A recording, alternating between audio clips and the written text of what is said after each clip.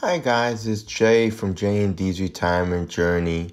Just wanted to say thanks for watching and please hit that subscribe button and that like button. Thanks so much. Hey guys, today we're going to do a quick stock analysis of Conagra Brands Incorporated, CAG. Conagra Brands is a food manufacturer, CPG company located in Chicago, Illinois.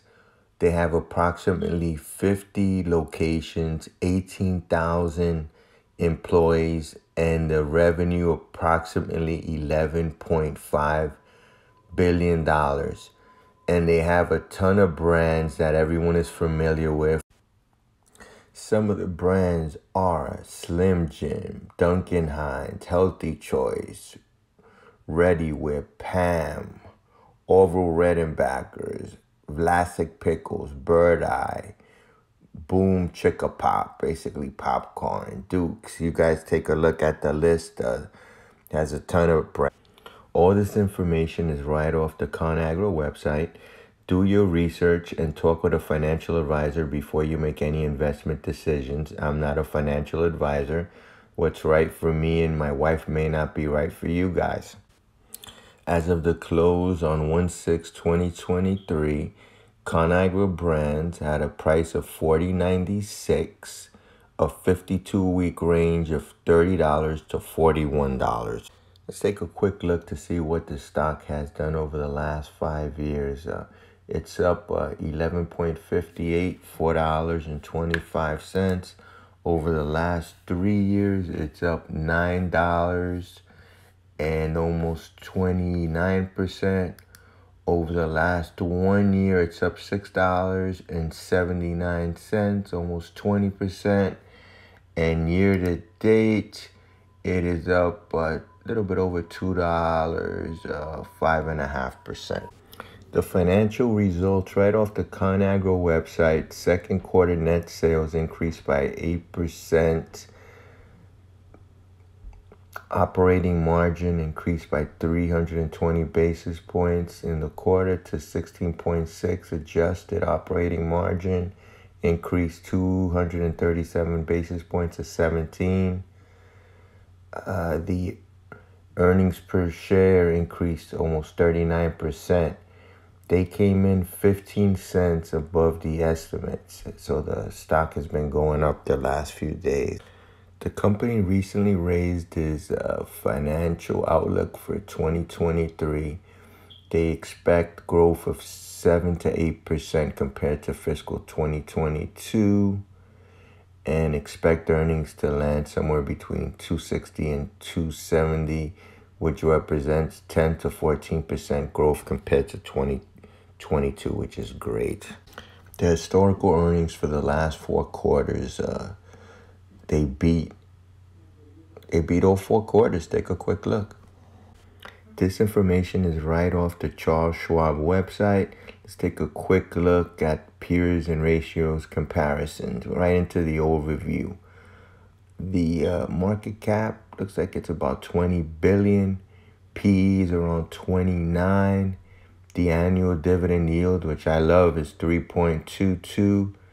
The earnings 3 to 5 year forecast is 8.3%, and the net margin is 4%.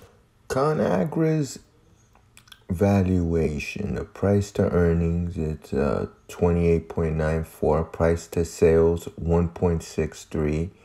The annual dividend is 3.22, and the 5-year projected growth is 3.49.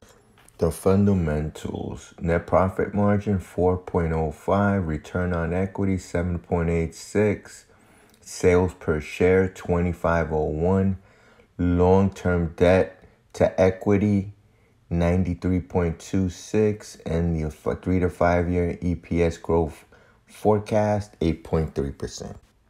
My favorite subject, my dividends. They just gave out a dividend of 33 cents.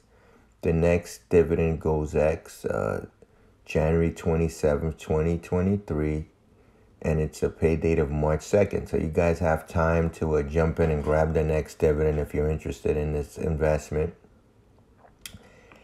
Their annual yield is 3.22, and the annual dividend is $1.32.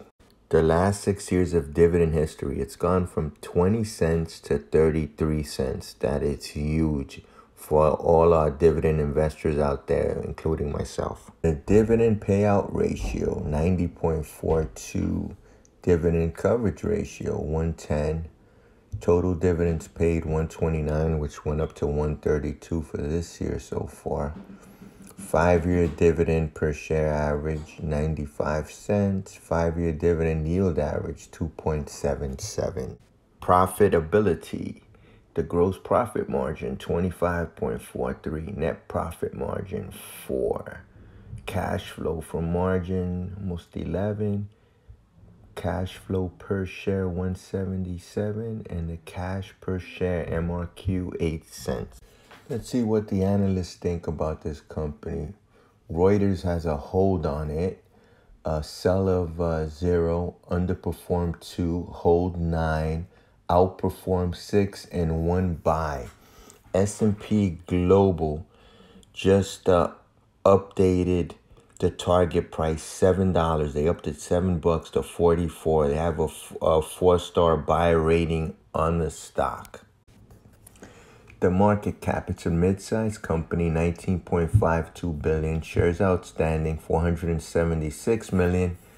Shares held by institutions, about 82%, which is great. Whenever I share such a high number, the big guys are in it, mutual funds, EFTs, which is good. The shares shorted from the previous month went up. Hope you found this information useful.